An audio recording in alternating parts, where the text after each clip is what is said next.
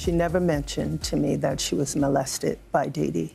And we talked a lot about our families, and if there was any truth to that, I would know about it.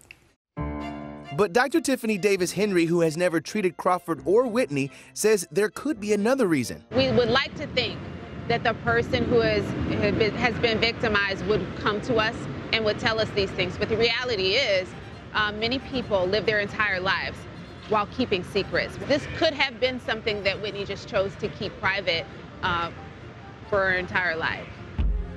Robyn also told Today that while Whitney ended their physical relationship before she became famous, she still supported her choice to marry Bobby Brown. You left the inner circle as a result of Bobby Brown. There was a... That's not true. No? No. Bobby was annoying. He was very annoying. So why did you two end up falling out? Who? You and Whitney. You know what? Whitney and I didn't fall out.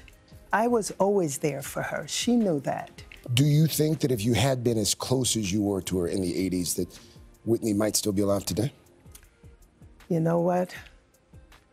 I don't know what would happen, what would have happened if I would have stayed. A lot of people do feel as though there's something that they might have been able to do had they just had one more conversation. You know, the truth really is there's nothing that any of us can do if the person who is using, who's addicted to a substance or to alcohol, isn't willing or ready to stop using.